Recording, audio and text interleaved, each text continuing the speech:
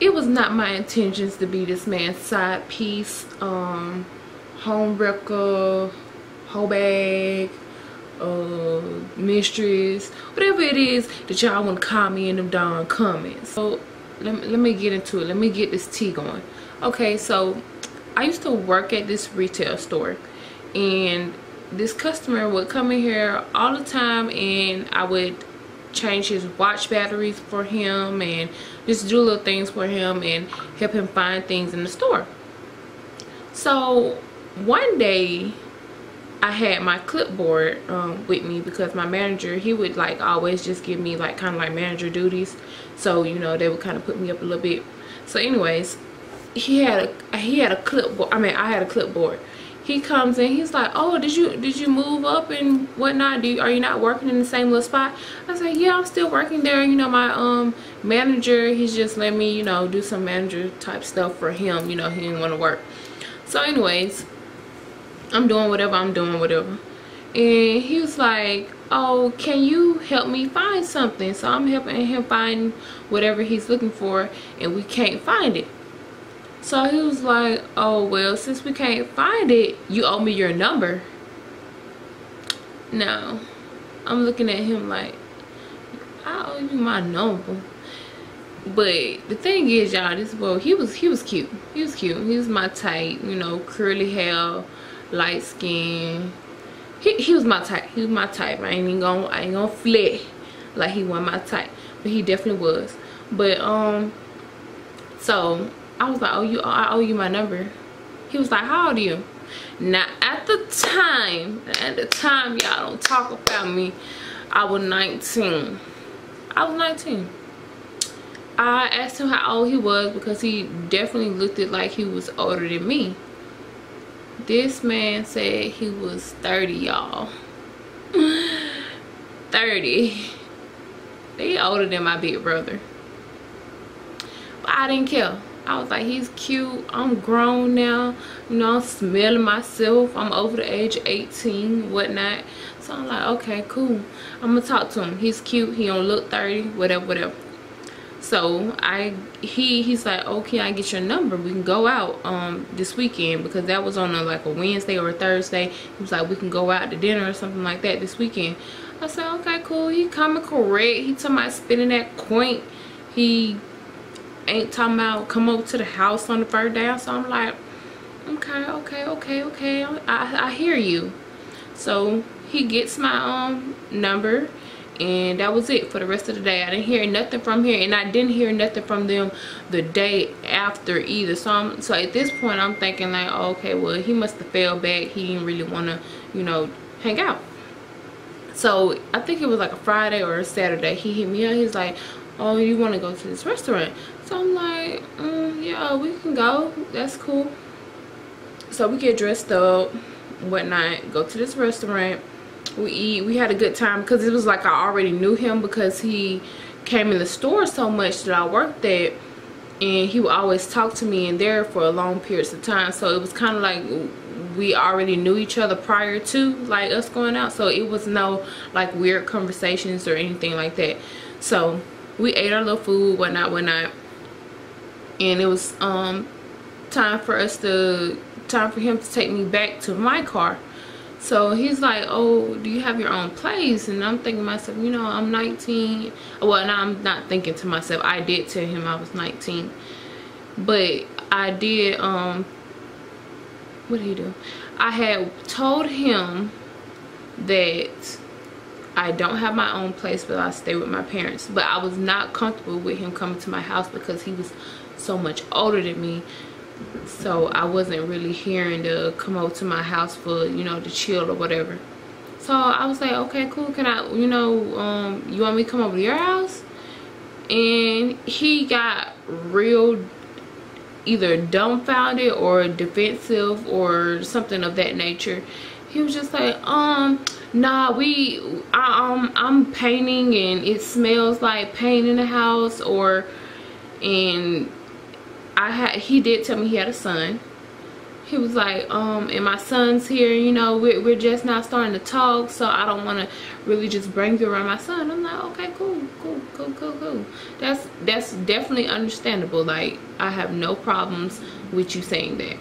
Okay, fast forward. So, you know, we start kicking it a little more and more.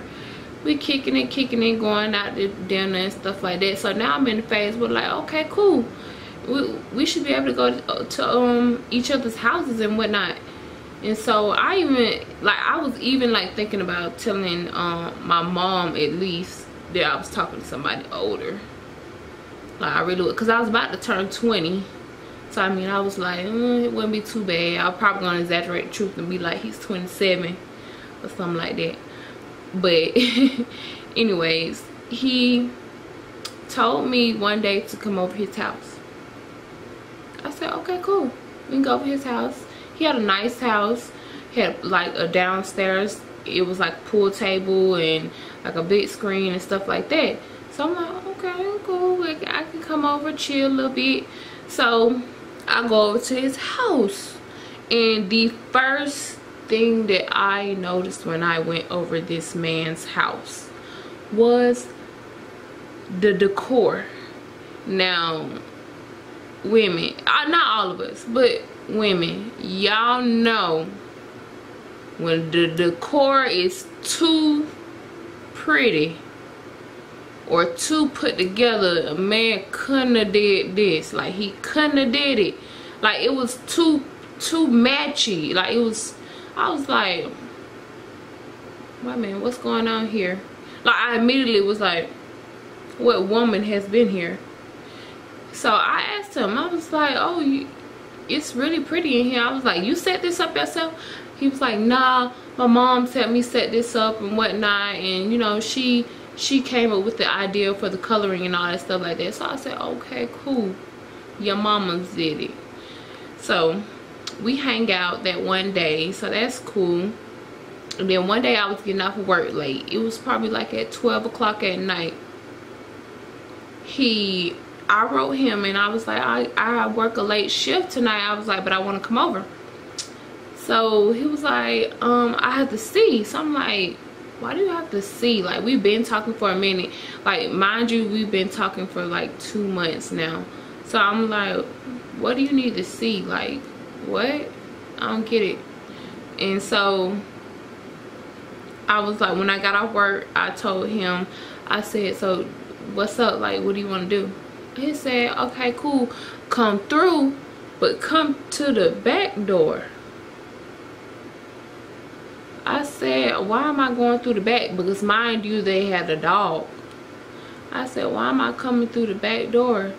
And then he tells me being naive and just like young and stupid, I was like, okay. He's like, he told me that his son was asleep. He didn't want to wake him up. So just come through the back door so that he does not wake up. So me being just young, stupid, whatever. I was like, oh, okay, that sounds good to me, whatever.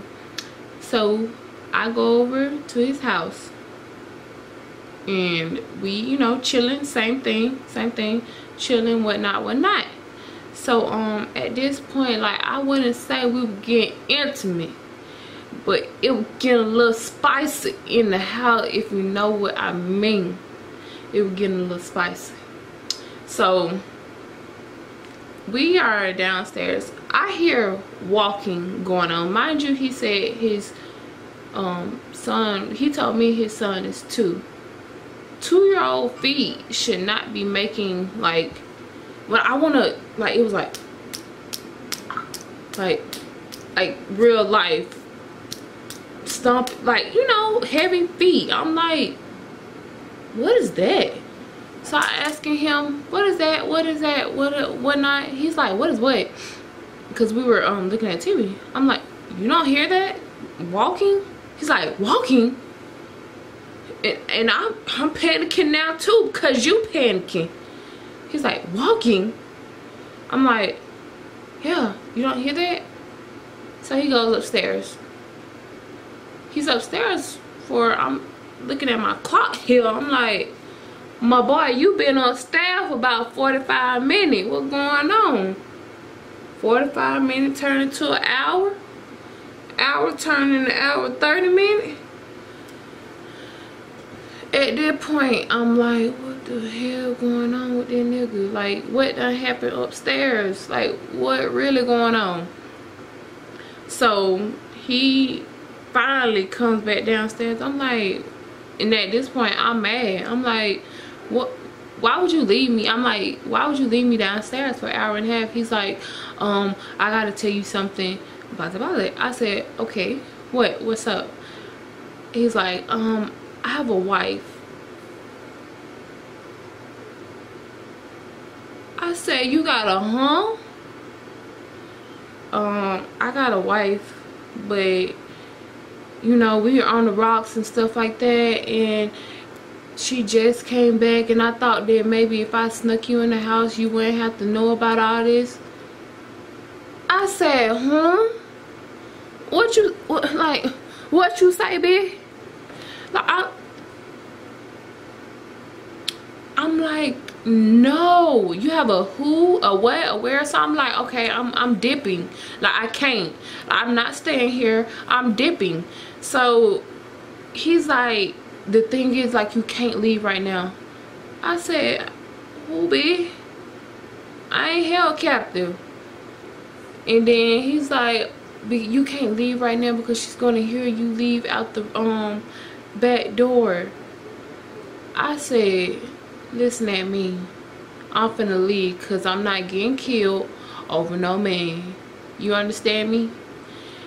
He's like, okay, can you just wait a minute? So I really, what I should have done was just leave anyways and get him in trouble, but that's not what I did because I didn't do my due diligence on, you know, really making sure he was straight and whatnot before I started talking to him.